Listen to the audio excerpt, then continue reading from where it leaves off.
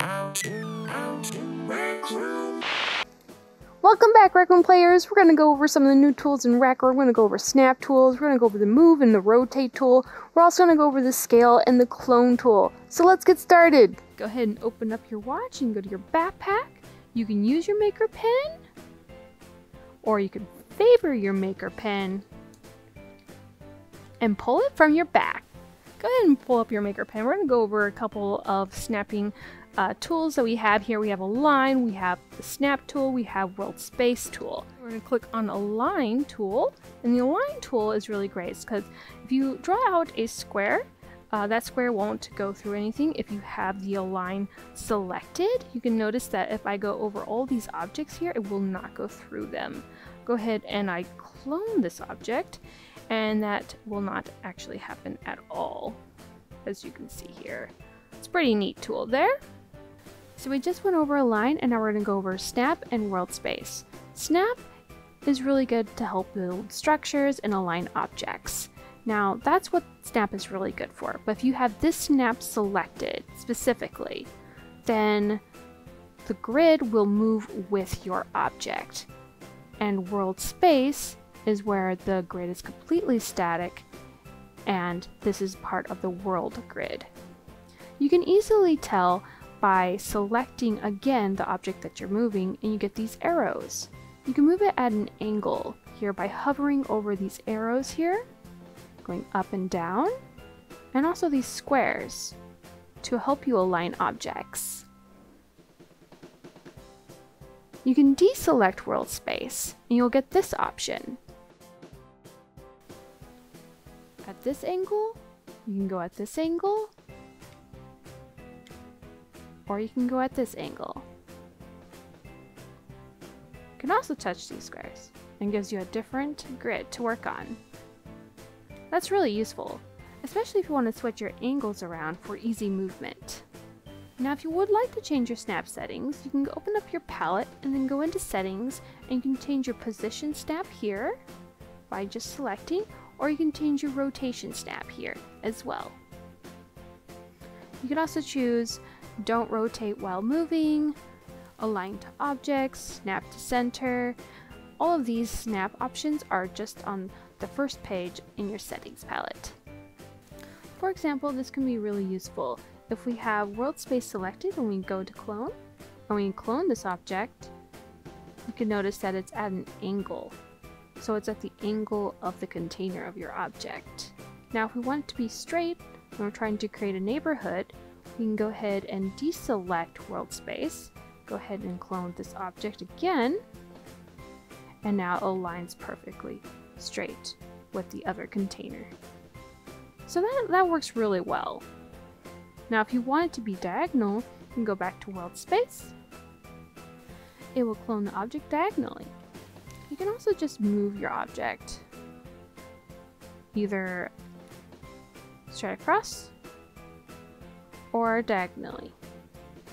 That is very useful when you're on Snap and worldspace. I usually have worldspace and Snap selected, but I often deselect worldspace just to get a little more even with my objects.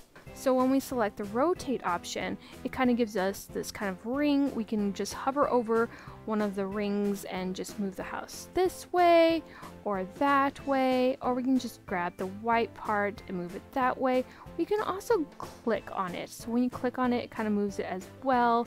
As you can see, it's pretty useful in a lot of different ways. You can also select off the ring and just hold your trigger, and it kind of gives you this option.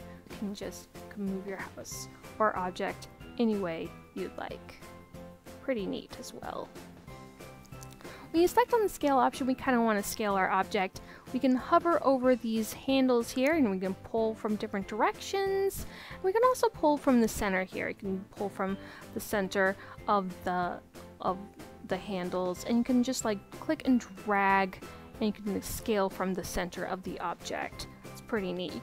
Since we're not in the container, we can't manipulate the different options. We're going to go ahead and go into the container by going into Edit here and then selecting on this object. And now I can touch the individual shapes here, as you can see, and I can go into Select, and I'm going to select these two shapes, for example. And when I select those two shapes, I'm going to go ahead and scale. Now when I go ahead and scale, you can notice that this is actually not giving me exactly what I wanted. But I go ahead and change that by deselecting world space, and I kind of have that aligned a little bit better here, and I can click and drag however I want to. Pretty neat, guys, pretty neat. I'm gonna go ahead and press done editing, and we're gonna go over the clone tool here. All right, I'm gonna go ahead and clone this object, for example. And when we clone this object, we're just gonna click clone, and we're just going to select the object. And you notice that we have like these plus signs that pop up. And this is like, let's add another object, right? When we add another object, we can just click. We can also click up, click on this, click up, click on this, and click up. So since I actually cloned all of these soldiers, I kind of want to like put them in a fence. I can grab a fence over here. I'm just going to grab this fence here. So we have our fence here, and we really want our fence to be pretty straight. We can do that by clicking clone and selecting our shape. But wait, we notice that if we select this plus sign, it's going to clone our shape at an angle. That's what world space will do for you. It will put you at an angle of your object. Now we can change that by deselecting world space and having that aligned to our object. We can go ahead and delete this object here, go back into clone, and now our add signs align well with our object. So we're gonna go ahead and click on that, and it kind of aligns very nice and straight, giving us a really nice, perfect fence here. Now if I wanted to kind of create an angle fence, I can go ahead and go into move and just drag this to the side here, and then go ahead and rotate.